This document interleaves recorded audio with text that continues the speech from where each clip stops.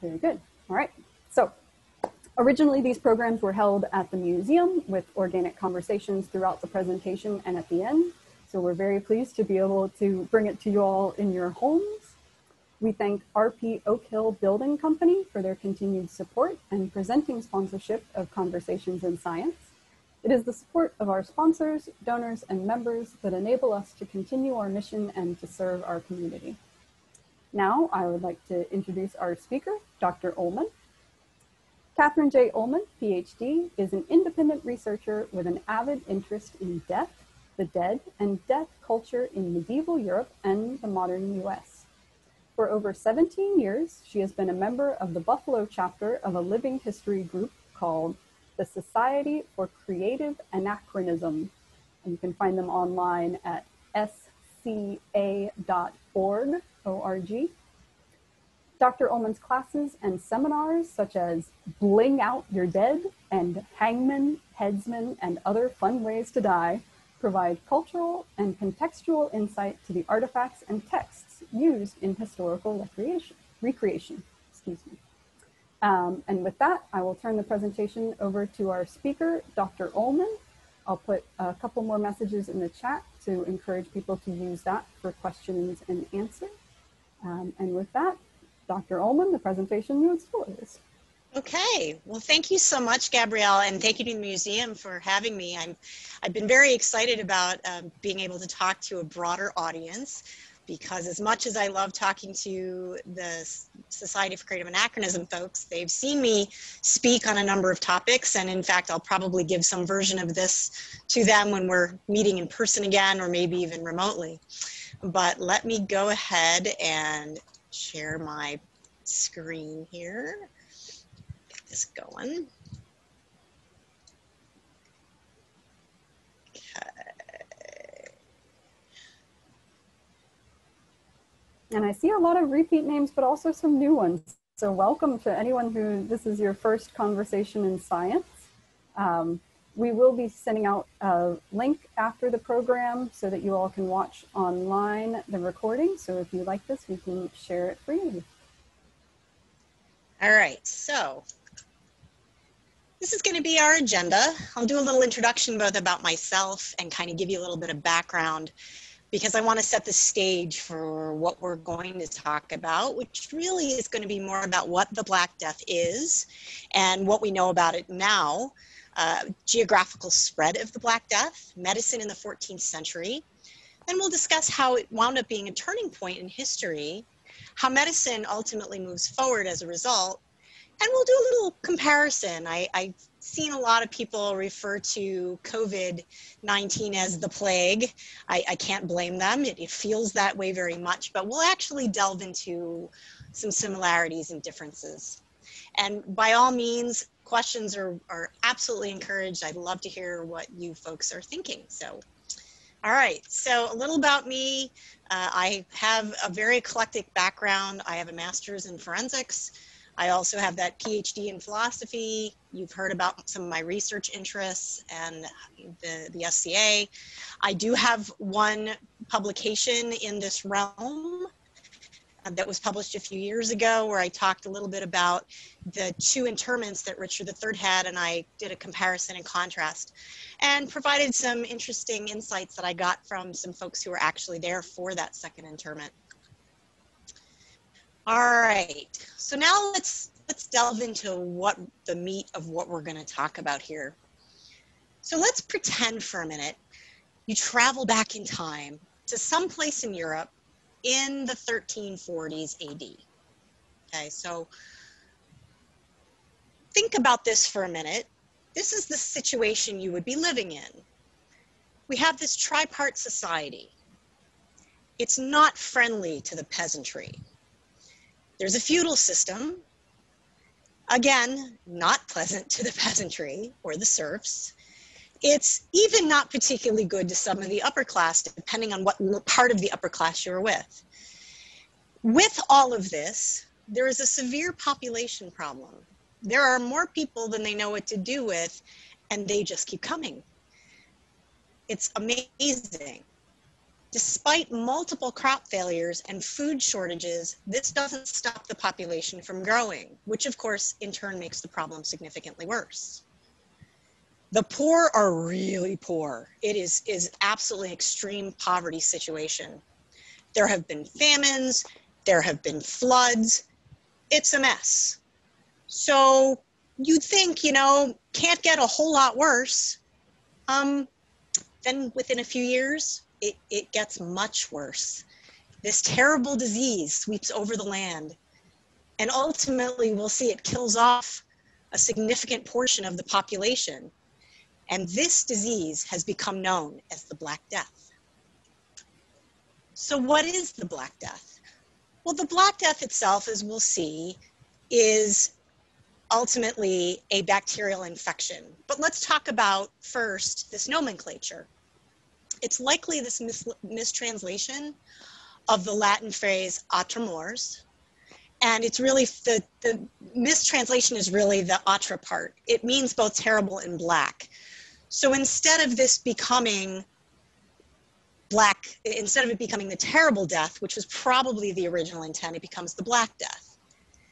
But what's interesting is that this phrase is not used during this period of time. It's not till centuries later when this even rears its head. When you do read about this in period literature or in anybody's, you see this mentioned in wills and other documentation, you see more often the words pestis, pestilina, which refers to epidemic, and we see references to this Latin plaga as early as 1349. So what is it? Well, it's the second pandemic. There have been 3 major pandemics, not including this one in particular. The first one is 1541 to 740 AD. The second is the one we're going to talk about now, and the third one starts in 1894. What is it specifically? Yersinia pestis. It's a bacterial infection. We see it spread from Western Asia through the Middle East, North Africa, and Europe between 1346 and 1353. So how did this all come about? Blocked fleas. We're going to talk about what that really means. There are a lot of people that know that fleas were involved, but not too many people who don't know about the details here understand that it wasn't just any flea, it had to be a blocked flea. And while people often blame the rats, really it was the death of the rats, black rat hosts, that we see contribute to the problem. That coupled with malnourished humans, because as we saw, conditions were not good. All of those things are problematic. So that gives you just this very basic overview. So now let's go into some details. It's important to note that Yersinia pestis is, as I said, a bacterial infection. It's not a virus, which means it's not, so this bacteria is a living organism as opposed to a virus, which is not living. This is important because bacteria doesn't require a live host to reproduce, whereas with a virus, it does. We can see one is much larger than the other, and I purposely put as an example here, COVID is a virus, and bubonic plague, which is in fact what Yersinia pestis is, that is bacteria. So just some details so we understand the differences here. So how did this all come about? Well, for a number of years, and we'll look at a map in a moment, there was something called a plague focus. And these are rodent populations where we see a continuous circulation and recirculation of this bacterial infection. So this still happens today. There's these foci exist today, there's even some in the United States out west. Black rats are the rodents that are often found in human populations, and they carry what are known as fur fleas. Fur fleas differ from their counterpart, which are nest fleas. Nest fleas are the type of fleas that are normally sitting on humans. They're not physically on the humans themselves. They live in their clothing or bedding as opposed to traveling with the host, with the human. So they don't adapt particularly well. And some research was done, and that's sort of how they determine wasn't the nest fleas that were a problem, it was the fur fleas, because they could adapt in this way. And what was also discovered is that fur fleas can survive in grain. So if you think about some of these long journeys, and when we look at the map, you'll get a better sense of this. There was question about how in the world did this travel so far and spread so fast? And some of it is that these fleas could live on ships in grain barrels, even when most of the humans died. It didn't matter because they still had a place where they could survive. All right, so why rats? Why were the rats important? Well, when plague was introduced into a house, you wound up with this rat episodic. You get enough rats dying, the fleas are going to search for a new host. The problem is, as those rats die off, now there's more fleas on a single rat, and they need ultimately more hosts. When the fleas run out of rats for hosts, they adapt, and they go searching for something. And the something they find? Human beings. So this is how the rats wind up in this circle. All right, so flea guts. Talked about the fact that it's only backed up fleas that are a problem. Well, these fleas not only have a stomach, but they have what's called a proventriculus, which is a valve. And if you look, I've given you two images, flea A and flea B. Flea A is your perfectly healthy flea, and flea B is one that is backed up. What happens is that a flea bites a human and it ingests blood. That's pretty standard. What happens over a while is that once they've done this enough and they've sucked in enough blood and enough bacteria, they get so engorged that this valve essentially gets stuck and they get blocked. So, sorry, could you, is this like constipation kind of blockage? Yes, I mean, this is essentially, you know, it's like a constipation, except that, you know, your average flea isn't taking any Imodium. So yep. They're stuck, right? And human fleas don't develop enough bacteria to be able to cause these blockages, which is why it's only this kind of flea that is problematic. So it's not going to be your nest flea, your human flea. It's only going to be these fur fleas. And because they're backed up, when they then go to do another bite, whether it's that human or another human, they regurgitate back into that wound. And ultimately, that's what causes the infection in the person or the other critter, because it obviously can be other critters. But in this case, we're talking about that human cycle. So rather than try to just give you dates and dates and dates, I thought it might be interesting to look at this timeline, because we talk a lot today about viruses and how long they last, and you know, these different phases. So I thought it might be interesting to take a look at that sort of thing here. So this is how the Black Death works. So it starts out as this episodic, which is 12 days. And that's this idea that it's among these rodents. So it takes 12 days for it to kind of get into that colony of rodents. And then these rat fleas, it takes about 3 days for them to get to a point where the episodic has taken over the rats and they're dying off. And then those rat fleas are hungry. By the time they're getting to the point where they're moving to their human hosts, from that point to the first infection transmission is going to be about half to a day.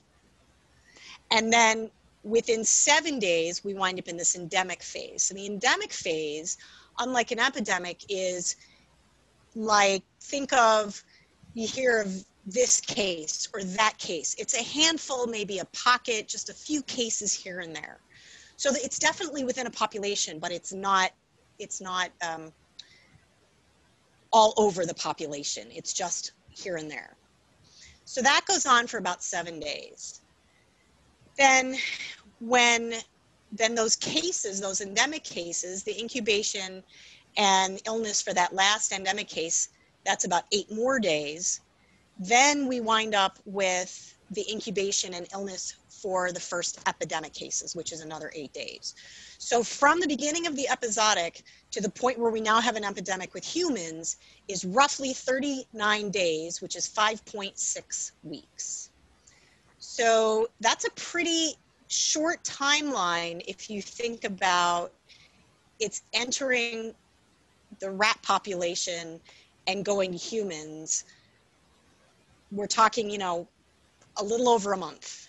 And that's part of why we see this move so quickly. Now, there are a number of different types of plague. Bubonic plague is your primary bubonic plague is your sort of typical plague. This is what most people have heard of. It starts with an infection in the lymphatic system. Really basic. It's most of the cases. You can see the image I've given you with the, you know, what are called the buboes down below. And this is what usually happens in that typical phase. That infective material goes along that lymphatic system. Usually you have about 3 to 5 days of incubation where you don't necessarily have any symptoms at all. And then the illness is 3 to 5 days during which you could recover. And apparently the magical day was day 4. If you made it past day 4, you might recover, or you could just die. But that's pretty typical. So they say on the average it was 8 days, right? 3 to 5 for one and 3 to 5 for the other. Usually you wind up with fever, chills, headache, muscle pain, and buboes would develop, which is again sort of that picture you see in the lower right hand corner. And that's a swelling.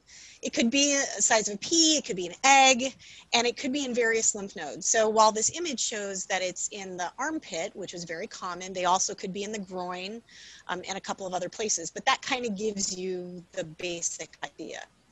However, this was not the only form of plague. There was also something called bacteremic plague, and bacteremic plague ultimately is more serious because it goes directly into the bloodstream. So if they were to bite in certain areas such that it ultimately bypassed the lymph nodes, you're not going to have buboes form. And no buboes forming, you might not know you were sick.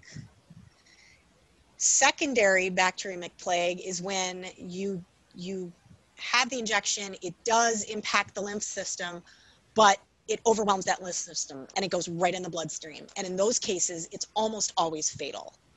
So, you know, that's not ideal, right? Because those are the cases where they get sick in the morning and they're often dead by evening because it just completely overwhelms that system and there's nothing more anybody can do.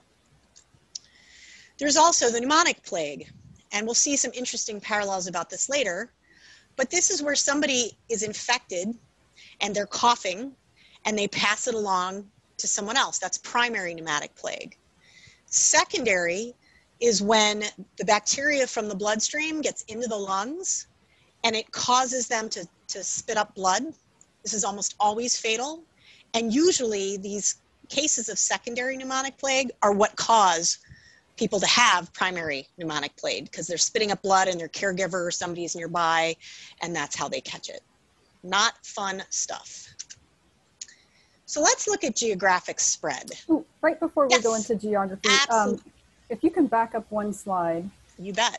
What is is there a link between an individual that would display buboes and an individual that would have secondary pneumonic plague? Like, could you be one of the people that has bubonic plague but is not displaying buboes and then also have pneumonic plague? Yep, I mean, bad it's certainly luck. possible because it's really just about how it enters the bloodstream and whether or not it overwhelms the lymph system. So it certainly could overwhelm, it certainly could be the case that it enters, bypasses the lymph node and gets into the lungs. And then you're talking, you know, that secondary pneumonic plague as well.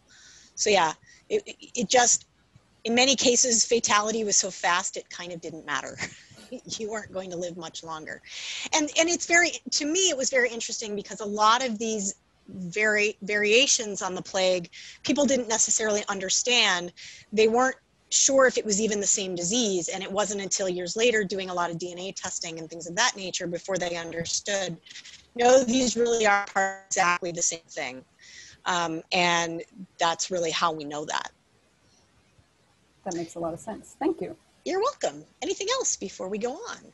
I'm ready for geography. All right. So let's go into the geographic spread. and the origin. We already talked about the plague focus, right? So we have the rats, they're circulating this plague constantly in these areas. There are three we'll talk about that were the possible location for where it started. And I'll be honest, there's still some argument about this, but the most likely case is that it was the focus closest to the area where it was shipped to Europe. So we'll talk about that in a minute. That was this northwestern shores of the Caspian Sea into southern Russia route. And so as a result, they think it was most likely it started in the steppe region, Kaffa in the Crimea. This is how, this is essentially the pattern of what we saw. So there were Italian merchants in 1346 that were at a permanent trading station in Kaffa. It was the last trading station that existed. And there was a Mongol attack at that point. When the Mongols attacked, the Italian merchants did what they could, but the plague broke out that fall, and it not only was in with the attackers, but it spread to the town. So in the spring of 1347, those Italian merchants were like, we're out of here, we're done, we don't want any more of this, and they flee. They arrive in Constantinople in 1347, and guess what they bring with them? Plague. As a result, the epidemic begins in 1347 in July. And now that you've seen kind of that timeline, it should hopefully make sense why you're seeing merchants arrive in May. By July, we see a full outbreak of plague. So spreading further, we see by September 1st of 47, it's in Alexandria. By mid-September, it reaches France. By November, these Italian merchants that are still on their way back, and maybe they're going a different route, and they go through Genoa or Venice by way of Pisa, they bring it with them there. We see France and Spain get hit by early 1348, and Oslo, Norway by 1348, a little later in the year. Now, I could spend a lot of time on this timeline, but I don't think that's probably the most interesting part of this. So this just to give you a flavor of how quickly this was spreading and through various countries. So here's the map I kept making references to. And there were three main plague foci at the time. The first I mentioned before, it runs from the northwestern Kazakh and Russian shores of the Caspian Sea, here, all the way, yep, perfect, into southern Russia. The second runs from the eastern shore of the Caspian Sea, and it covers much of Central Asia. So Kazakhstan, Uzbekistan, and Turkmenistan. So that's going to be your second one. And the third is parts of the Russian-Siberian border, areas on the Republic of Mongolia, most of Mongolia itself, and the northern parts of Outer Mongolia and Manchuria. So I know Gabrielle was going to talk a little bit about this geography because this is more her specialty than mine. So Gabrielle, I will turn it to you momentarily to discuss that. Yes, so for these three foci, we're looking at the Caspian Sea, which is the farthest over on the right-hand side of the screen. The first kind of outbreak is in that green tone that you can see coming off the top northwest. And then you can see the following year in 1347, it extends to the red, so extending both north and south. So coming down from the Caspian Sea, that is extending down into Iran. And as it goes up, it's going through Russia and then kind of into the Ukraine, Russia in the purple, and then the Ukraine as you get into the tan color there. And that's really the first break that we're talking about. It's also the simpler one to look at because there are fewer arrows on the screen. Absolutely.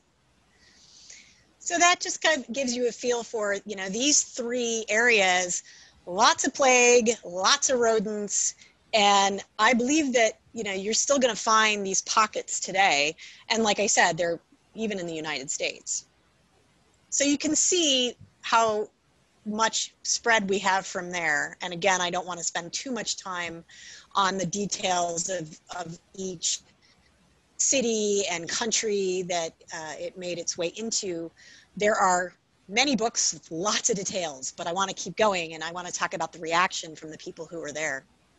I'd So just like let's, to say, before you move off of this, yeah, even going into the upper reaches of Norway, which is here shown in the tan color, looking at Oslo, it is only 3 years between the outbreak by the Caspian Sea and when you're having these really large results of individuals up into Norway. So yep. 3 years is not a long time, especially considering there's no air travel, there's no motorized transport. We're talking about moving on foot, and animals were not used for speed, but for transporting larger goods. So everything is traveling at human walking speed. Yep, exactly. Or boats, but in that case, yes, all walking speed. All right. So, reactions. Well, this should seem familiar. Life stops. There's no plowing, shops are closed, you have no agriculture, none of the typical agriculture things that we would see beyond plowing. So no sowing of crops, none of that is happening. Churches stopped having services and offering last rites. People fled. They were terrified. They were so terrified that parents would leave their children. So child was sick and the parent found out that the kid was sick, parent abandoned the kid. They were done. They were out. They would leave their elderly. They found out that an elderly relative was sick and they'd run away from them too. They abandoned their property. They abandoned their houses. They were so afraid they just ran away. There were people who, once they ran, they would maybe pick a place where they thought it was reasonably safe to gather because there'd been no episodes that they knew of. So they would gather together in those houses. They'd live in reasonable modesty, and they would avoid as much as they could from the outside world, so they wouldn't bring in any luxuries. There were other people who took an extreme position where they thought, well, I'm going to die anyway. So they would live with reckless abandon.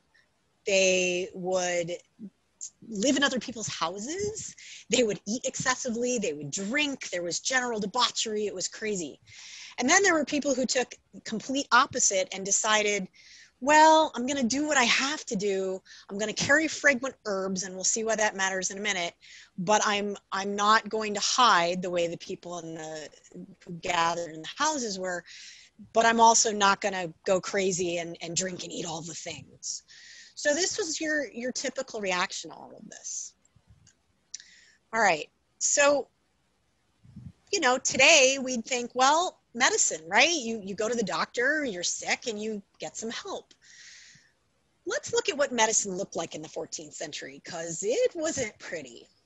There were a number of roles in medicine. The first one were the physicians. These folks had university degrees, but everything they did was theory-based, and the theories were from Greek and Roman times. None of it was current. So think about this. We're talking 1340s, and they're still arguing points that were made in the 1st and 2nd centuries. It's amazing. And this is what they did. They were literate, they were totally literate, and they were elite. Sometimes they were even clergy. But what they did was rehashed existing stuff. They had very little contact with patients at all, but they were considered professionals. Surgeons were the next role. They were considered skilled craftsmen. They were literate. They'd had, in some cases, some textbook training, but their big thing was hands-on experience, unlike the physicians. And again, we'll see why that matters shortly. These are the kinds of things that they tended to do. Phlebotomy, cautery, bone setting, they were semi-professionals. Then we have the barber surgeon. Your average barber surgeon was mostly illiterate. They only got their training from some sort of apprenticeship. No schooling, no anything else.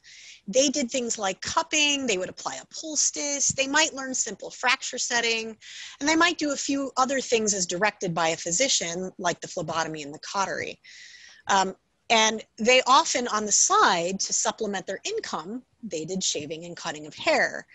And if you think about the barber poles we have seen today with the red and white stripes, well, rumor has it that those came from the barber would take their very blood-soaked rag and they would put it out, and it's red and white, and that's where the colors come from.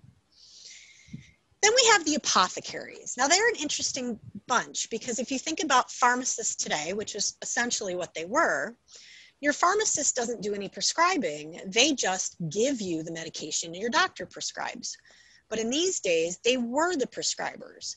However, they didn't have any understanding of the human body or disease. They might have had some herbalist training, but that's it. They prescribed stuff, drugs and treatments. This is all they knew. Quick question. Then our last group. Yep, can you tell us what a poultice is? So you said the barbers used, they applied poultice. What is that? So it could be anything from crushed herbs to different kinds of slathers and creams that they might put in a little pocket, and they would place that on a portion of the body to make it feel better or whatever it is they're trying to fix. And we'll talk more about the fixing in a few minutes when we get to the treatments. So, but these were essentially the roles. Other questions before I go on? Nothing else coming through yet. Okay. So our last group are these non-professionals, and our non-professionals are exactly what they sound like. They've had no formal training. There's no formal organization or regulation or anything. These are a bunch of folks who essentially learn by trial and error. So maybe somebody in your little village, because these were usually folks in rural areas, got really good at knowing this herb helps this thing or this treatment really effective for that thing, and they tried it and it worked, so that's the person you went to in your rural area. They were great because they were cheap. They were very inexpensive, but that was really their biggest draw. They didn't necessarily know anything. The advantage was that they'd had some hands-on experience, whereas we saw the physicians, like they don't have any hands-on or almost no hands-on. That's not really what they do. All right. So now that we know about who the folks were and what their roles were within this, let's talk about the theory of humors. And this theory is quite old, and this is what a lot of trying to fix people essentially comes down to. So the 4 humors, as you can see, are blood, phlegm, yellow bile, and black bile. And they are associated with some organs. You can see blood and heart, phlegm and brain, yellow bile and liver, black bile and spleen. But not only are they affiliated with those particular organs, they're also affiliated with temperatures and effectively like points, right? So hot and moist, like the air. The phlegm was affiliated with the brain, which was in theory supposed to be cold and moist like water. Your yellow bile liver, hot and dry like fire, and this black bile, your spleen, was cold and dry like earth. So you can see in the little image in the corner there, this idea is how they thought humans worked. And the physician's job, when you called them and you said, something's wrong with me, was that they had to restore balance. Something was unbalanced. So there was too much of one and not enough of another. So the very first thing they would recommend is rest. You don't feel well, you should rest. And if that didn't work to ultimately restore balance, then they'd recommend things like diet changes or bloodletting, phlebotomy, cautery, and cupping. The diet change might be something like if you were hot and dry, if that, they would eat things that are now cold and moist to try to even that out. So that would be a cure, if you will. That would be a recommendation from the physicians. So most of medicine bases what it recommends on this notion of the theory of humors. So not only do we have these groupings of individuals who don't really know anything about the human body, but they also are making assumptions about how to make it healthy based on this ancient information.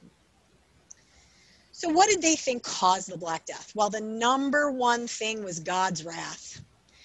We did bad things, God is punishing us. And there were a number of different examples of why they thought it was God's wrath. It must be God, and we're bad, and therefore God is punishing us. And I'm not going to get into the political side of things, but we did see certain groups that were made scapegoats, and this was a pretty terrible thing as a result. But we also see another cause, and there were documents that were written that explain all of this. You can read the treatises, these what they called medical treatises that explained all of this, that it was astronomy or astrology. That's the cause, right? Not only is God upset, but these planets are in conjunction.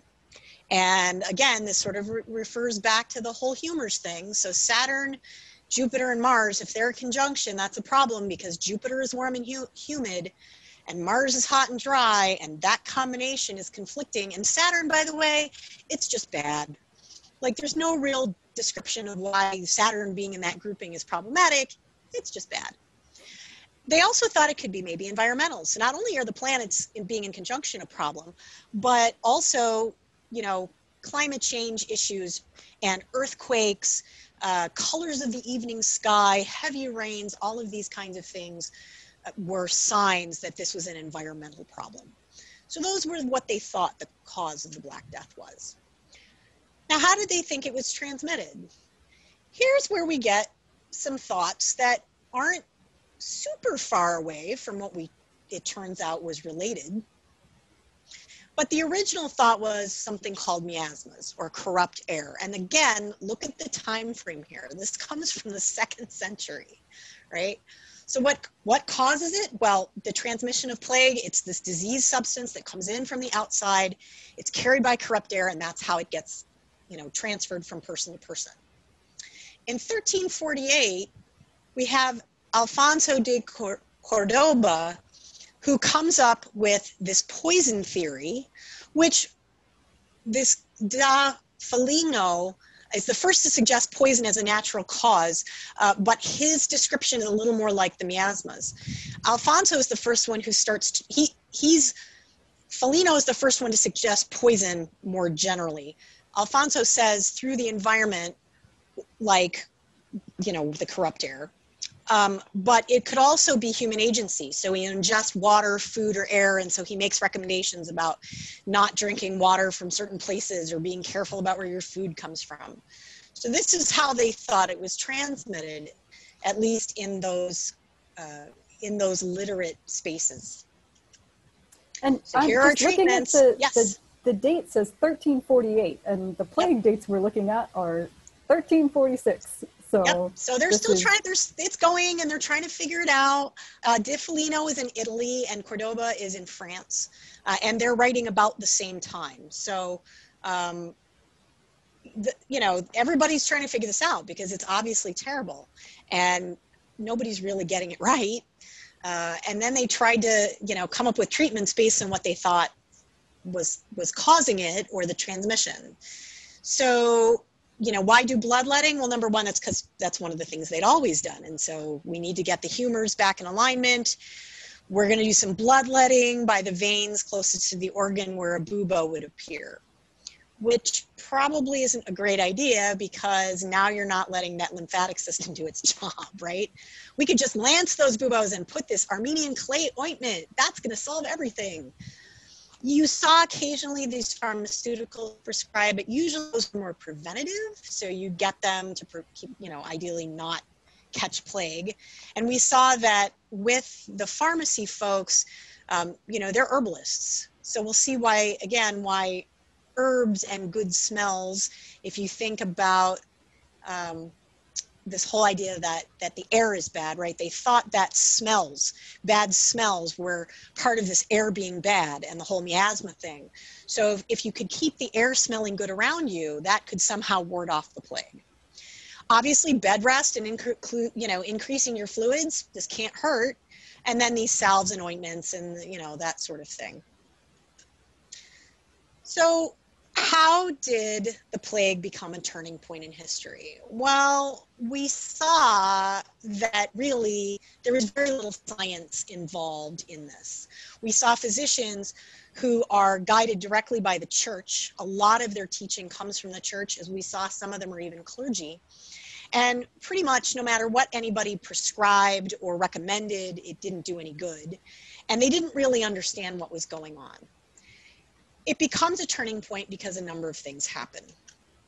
First of all, 50% of the population died.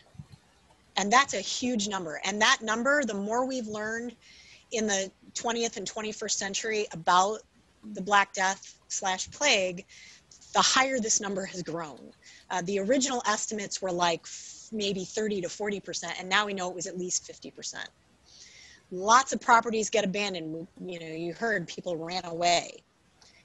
But one of the major things that happened, because so many people died and we had so many properties that were now just there, the price of food and rent drops significantly because there aren't that many people now, right? We had an overcrowding problem, now we don't.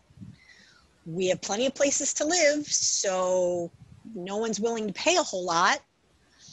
We went from having very difficult time getting work, a very difficult time with there being so many people that workers were a dime a dozen, to now there aren't that many people. Now workers are scarce. So you want to hire somebody, you're going to pay them more. And as a result, their standard of living starts to increase substantially. And this is mostly the peasant, the lower class folks. And we really see a blooming of this middle class, this new bourgeoisie that comes to pass. Some other significant changes. Not only is there less labor, but now we have to find a more efficient way to do production. So some places purchased better equipment, they reorganized things, they had to find better ways to do stuff because they're just not going to get the bodies to do the work they had before. And so living standards of the masses they improve because now they're being paid more, they're living better. Incomes for the upper class did drop because now they have to pay all these other people more and their way of life is somewhat jeopardized. So originally we had this huge dichotomy between the really rich and the really poor, and now that's starting to come together. And there was this sense of Epicurean lifestyle, so this idea of pursuit of pleasure. And the reason why we see this is because people felt that none of this was long-term. Like, this was great. There are now fewer people, there's more food, wages are better, but this isn't going to last. So we have to eat all the things now, we have to drink all the things now, it's going to revert, so we better be careful.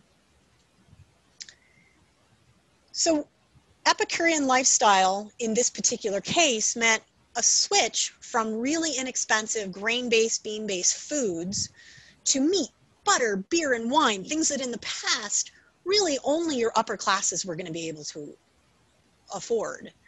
They spent more time in taverns and inns.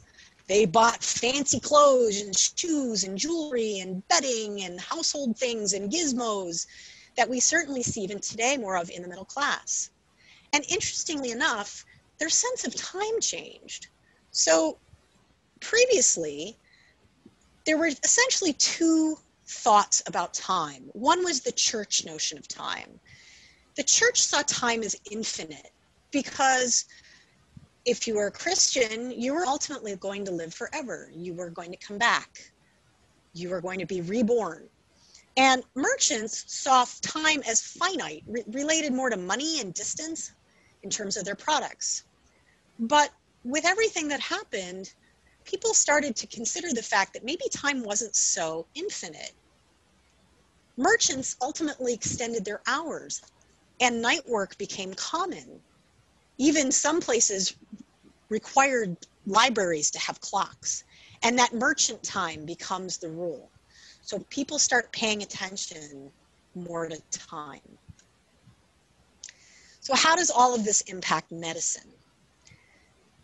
The church failed. That was who they relied on for medicine, because as we saw, the folks who had the most training, that's where most of them got it. But they didn't provide solace and support, and all of their advice was useless. And the people who were not part of the church, they were never consulted. They didn't write treatises. Nobody cared about, what they had to say. But not only did the church not provide any of these things, but the one thing that the church had always really been known for was spiritual comfort. And guess what? They didn't provide that either. Your parish priests, they fed like everybody else. I already told you the church is closed, right? So there was nobody to provide services or last rites. And in some of the other research that I've done, there's some interesting documentation that shows that even the liturgy itself, because of the fact that your priests fled and you didn't have official church people to do things like last rites and funerals, lay folks started to try to take on some of those responsibility. And there's an entire book that talks about some of this literature and how it changed. They actually would take chunks out that were only written specifically for a priest, and they made it more for lay people. And so you had something that a layperson who was left in this town could still provide some form of last rites. But the churches, they were not there for people. So as a result, told you 50% of the population died. Well, a good chunk of that were people who were considered leading thinkers and practitioners. They're gone, they're dead. So now we can't get their advice anyway. And so we start to see the rise of surgery and surgeons.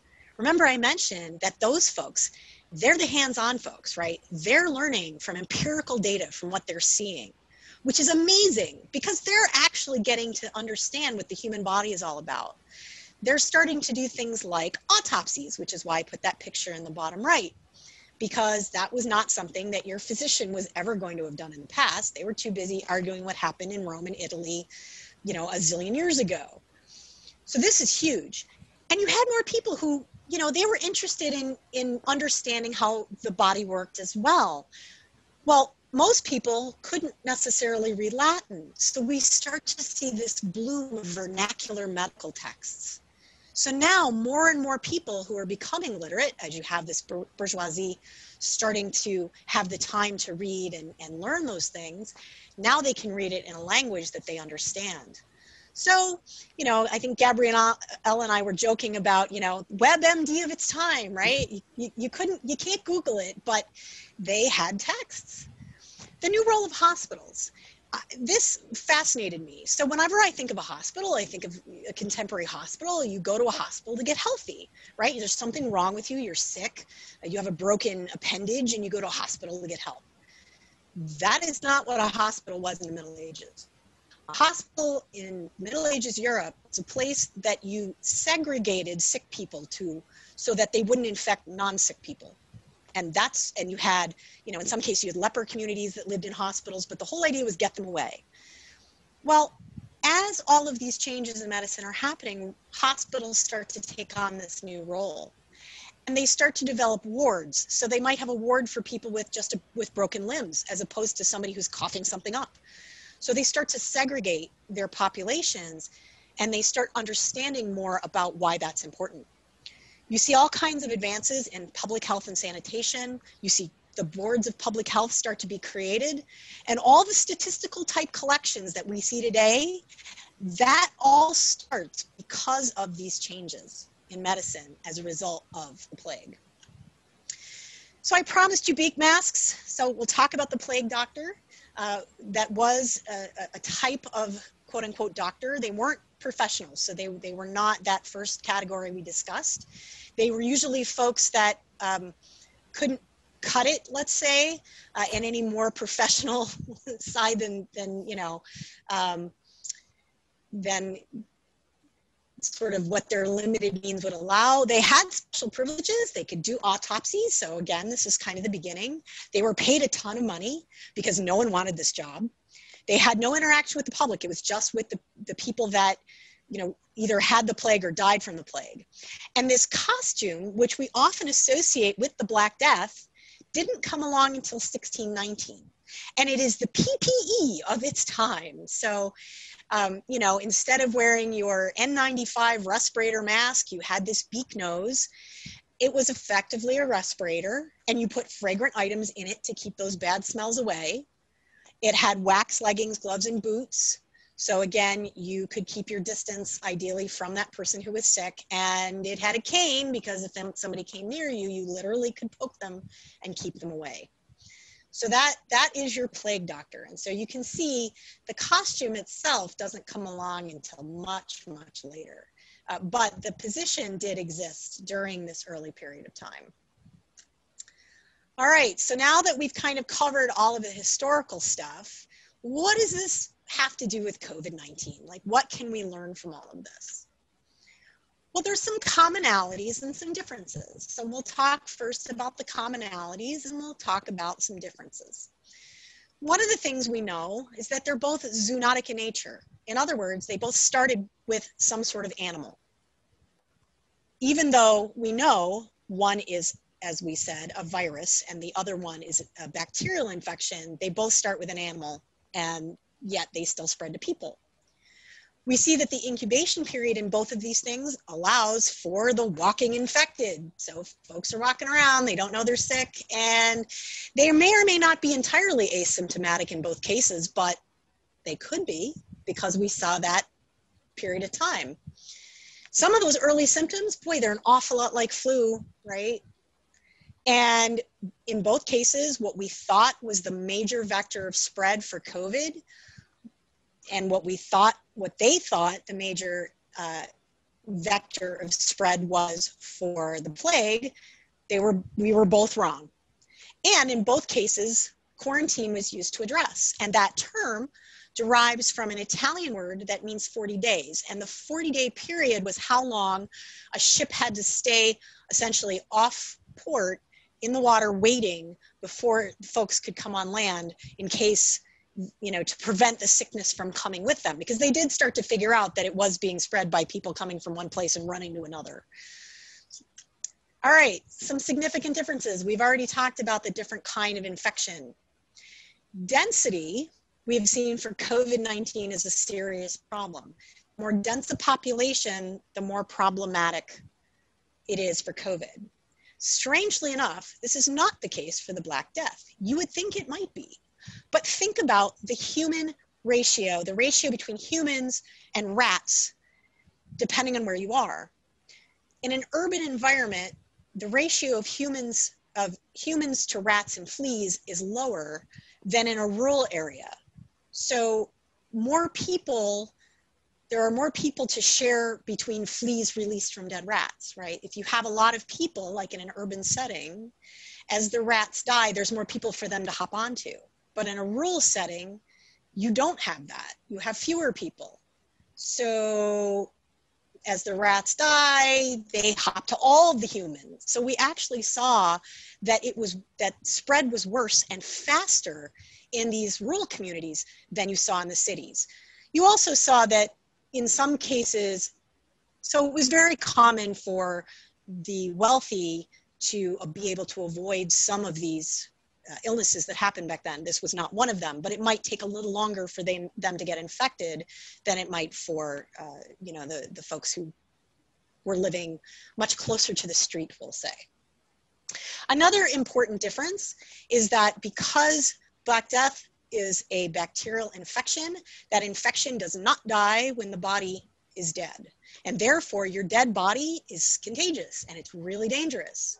However, with COVID-19, it's a virus. When the body dies, ultimately, so do the cells that the virus can infect, and dead bodies are perfectly safe. I will leave you, and obviously we'll have a few minutes for questions as well, but I will leave you with a positive thought about all of this. It took us over 600 years to really understand the Black Death, because it wasn't until research started to be done in the 1900s that they really started to piece all of this together. And the flea thing was even more recent. So it took a really long time to understand that disease. But in 6 months, we've gone from there's this virus we don't know a whole lot about to advanced knowledge. And yes, we still have a lot more to learn. But I would leave you with, I'd rather have 6 months than 600 years any day. And with that, very much. Other questions? So we have one question. When the shift happened going from physicians to more of the surgeons, did anti-vivisection laws continue on past that? Because that would have been something that the church had prohibitions against. Did that continue through the 13th and 14th centuries? It did in some places and not in others. it was still problematic for a long time. The later you got, the more it became commonplace. I mean, you already saw that plague doctors were allowed to start doing that because they were allowed to start researching. So even with that, you start to see it being more accepted, but there certainly were issues still. And it really varied based on the area. And I know too, there's still, so especially Rousseau wrote a lot about the moral agency and personhood of animals, kind of. Mm-hmm. But there's a debate on whether or not animals feel pain, and so vivisection goes into that as well. Do you happen to know of any resources that someone might look into for the history of that? That I don't know offhand, but I know, like, I don't know specific resources, but I know there's a lot of information about the history of dissection. One place you might look, and this is a little later, but it still might have some references. There is a woman named Lindsay Fitzharris who wrote about Victorian doctors. And she has a book that is like a couple years old, and she talks some about this and about students coming to see dissections. So I know that there's some historical information in there that might be useful. Great. Another question, was there one or more primary causes that ended the epidemic, or did it just kind of run its course? Or my impression is that it ran its course, and it spread all over, and it killed off who it was going to kill off. And because the rat population dies off and you don't see that restart again, you don't wind up with, we'll call it a local plague focus. So that was my impression. I mean, like I said, it still exists in pockets. We still see it all over the world, including in this country. But, and then ultimately we figured out, hey, if we give you some, medication that can cure this, now we don't have this problem anymore. So I think, I mean, we see Yersinia pestis makes a reappearance later in waves in various areas. But I do think it sort of peters out each time until they figure out, hey, this medication thing's good stuff. Right. Penicillin is an excellent treatment for many things. Antibiotics are wonderful. Yes. And unlike the virus that we're really facing now, penicillin and antibiotics would be effective because the plague was a bacterial infection. Yeah. Exactly. Yep. Absolutely. And I'll just throw this up there. These are some resources that I used to put this together, plus a couple of others that I would just recommend if you want more information. The Black Death, A Personal History is a work of fiction based greatly on factual information, because there's not a lot of information about what sort of the everyday person would have experienced. So what this author did is he took documents from a particular town. He created a single character who's I believe he's a priest, who did not exist. He's completely fiction. But all the other names and information in the book is all real. It's all facts based on this town. And he just threaded it together based on what we know to try to provide that picture. So I added that in, even though that's not directly part of this. And the other book, let's see, the other one that I added in here, The Order of the Good Death. So if you've got questions about the stuff I talked about with the dead bodies and COVID-19, they've got a great article that talks about, it's got an FAQ about that topic. So I threw that in here too. So even though that's not directly in detail, it is relevant. Excellent. Thank you so much. And we will include these references in our email when we send that out following the program. In that email, we also have a survey that we would like you to answer, but if you feel like clicking on a link now, you can answer the survey this evening. But this brings us to the end of our program. Thank you so much for joining us today. We thank you, Dr. Ullman, for sharing your expertise and your research. And really, it's great to have everyone here together. It's always great to learn with you all. Next week, we will talk about how diversity boosts innovation. If you would like to sign up for that, there is a link in our web pages, but I will also drop that link in the chat.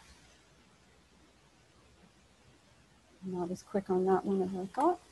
And if we didn't get to your burning questions, send them to Gabrielle. She'll make sure that I get them, and I will get back to you.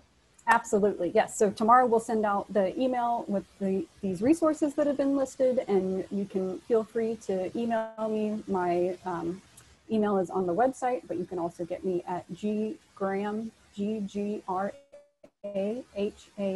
at sciencebuff.org. And if you would like to visit us in person at the museum, you're welcome to come in. We're open on Fridays, Saturdays, and Sundays, and our special exhibit, Golden Mummies of Egypt, is extended through October 18th. So if you want to talk about blinging out your dead, that is a great opportunity. You can sign up on our website for a time to come in. So thank you all very much. I'm going to end the recording now. So now we're not being recording, but the program's officially over. You all are welcome to hang out or to leave. If you have additional questions, you can always email us. This has been a delight. I loved hearing about Thank you so much for having me. It's been a lot of fun.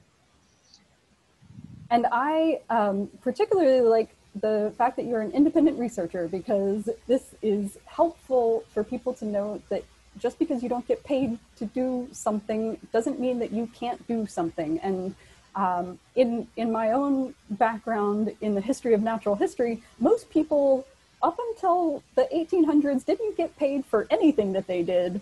So if you want to be a good scientist or researcher, you just do it yourself, and hopefully you also get to eat. So, it's important. Starving scientists, yeah, pretty common.